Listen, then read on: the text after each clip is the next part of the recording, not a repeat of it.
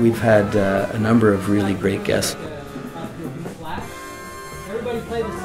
I'm trying to think of something besides saying it makes me feel great.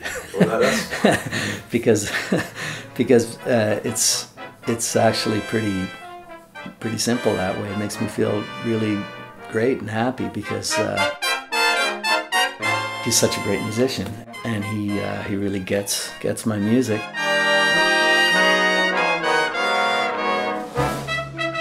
When I invited Lorne, it sort of added a new dimension to the band.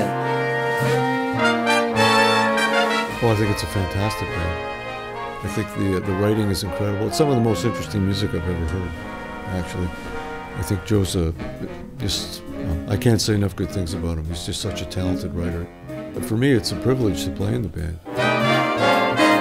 And try and work on these charts and make sure I play all the notes properly.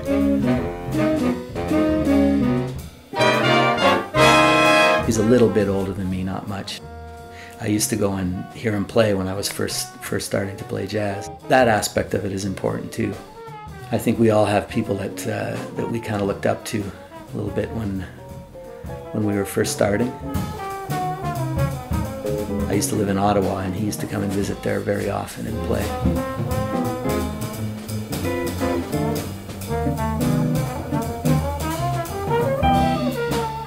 You know, we know of the Toronto guys, Kirk MacDonald, Lorne, Don Thompson, many guys there that we have sort of worshipped from afar, that we are influenced by in some ways, and I'm sure Joe feels that Lorne is a perfect, big-time soloist and unbelievable accompanist for this band.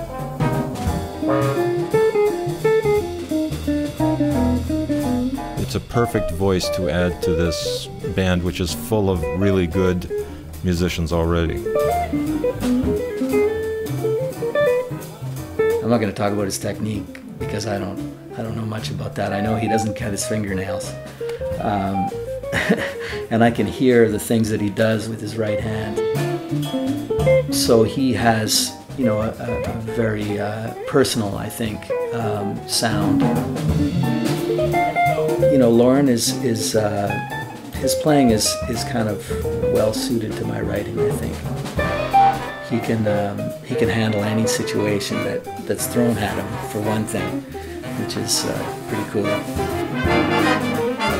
He comes from the Ed Bickert school of Toronto guitarists, for sure, but he also has his own sound, his own way of phrasing, I think, and articulating especially. He's a very musical performer.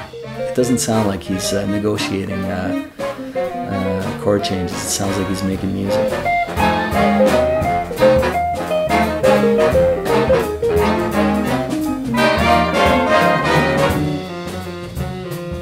Mon nom est Jean Fréchette. Je joue le saxophone baryton dans l'orchestre de Joe Sullivan.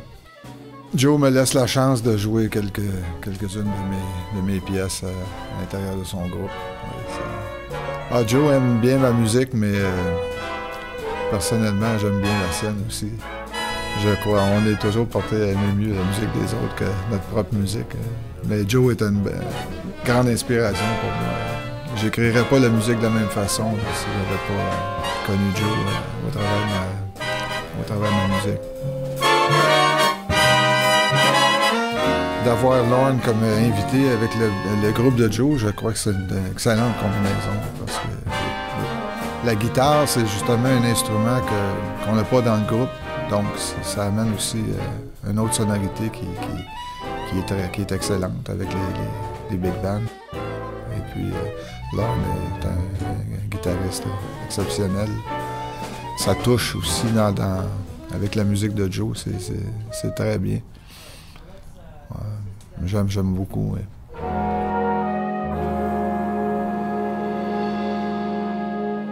His music is influenced by Jimmy Giuffre and George Russell, the two guys he studied with, and so that kind of sound is very prominent in his writing. To be honest, the first time I heard his compositions, I was stunned.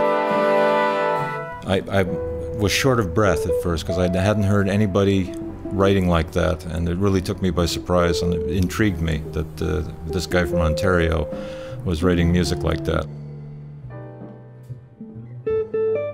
When I finally got a chance to play in the big band, the music really intrigued me, and in fact has made me learn much more about playing jazz music. I really had to learn to stretch my sort of view of things, you know, open my world up a little bit, get the square to expand.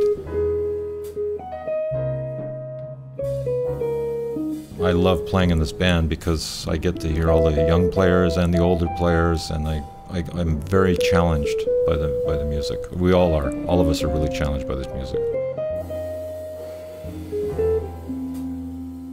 Je pense que c'est libérateur même jusqu'à un certain point. C'est sûr que c'est pas complètement free, mais ça apporte tellement d'idées puis tellement de matériel à développer dans le solo comme tel. Avec l'arrangement, qu'est-ce qui se passe, c'est que l'arrangeur décide, il prend des décisions puis il dit ben là ma tune elle va s'en aller de là à là. Donc tout le contrôle de la forme va aider la créativité, puis va aider aussi le soliste à se trouver une place là-dedans, tu sais.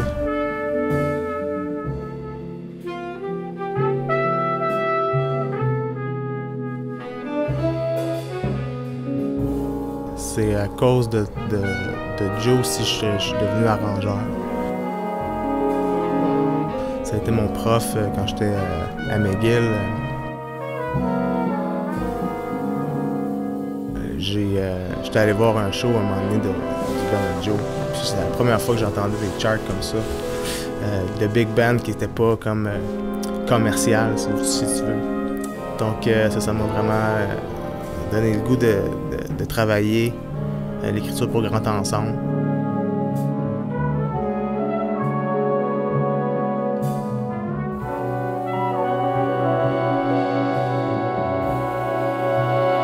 We all have to remember and keep in perspective that jazz has become extremely diverse. Like any genre, it's going to split up into a multitude of different trends.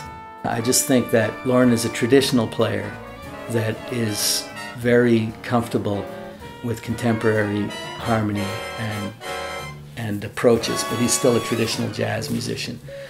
And I consider myself to be along the same vein. You know, I like a lot of different kinds of music, and I listen to a lot of different kinds of music, but I'm essentially coming from the jazz tradition and trying to move forward within that.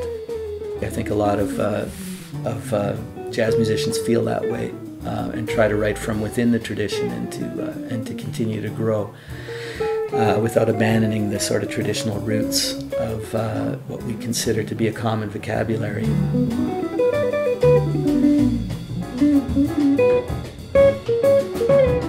You have to wear different hats. Like, there's different facets to your musical personality. You have to be able to be a solid accompanist, and you have to listen very intently to what the soloist is playing, while at the same time kind of adding fuel to their fire. And literally from one moment to the next, it could be completely different. And there's no game plan, which is the best thing. It's like having a conversation with someone. You don't know what's going to come out of someone's mouth. And when it does, you react accordingly. Whatever your reaction is, you're not even sure what your reaction is going to be. So having a conversation is exactly like playing jazz.